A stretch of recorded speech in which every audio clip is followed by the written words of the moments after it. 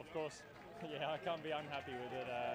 I came here thinking maybe I just target the time trials and see how the road races go, but coming away with second overall and feeling as good as I did today, I'm very happy leading into July.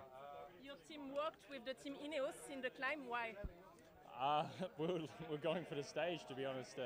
But Hugh Carthy was just a little bit too strong, and I thought also if we're working with Ineos, it gives us that opportunity to sit behind them, and on such a stage like today, it's good to be as close to the front as possible. It's all up or down, and the less you have to fight, the better. So in a way, it was just to help me save energy.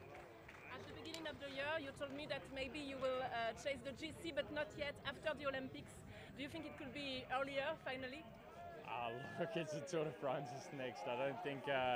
look, of course I got second here behind Egan, but there's still some other guys. Tour de France is a whole nother level. I think I'm not sure why I've got good form here. It just happened.